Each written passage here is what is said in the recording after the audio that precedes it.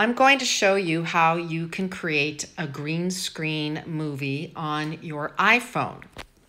So I'm going to create a new movie, and there's the green screen that I have, although I think you could use any plain background. But I need to start with the photo I want as the background. So I have a sky photo here that I'm going to use. So I'll say create movie with that. I'm going to go back to the beginning and add my video of the green screen.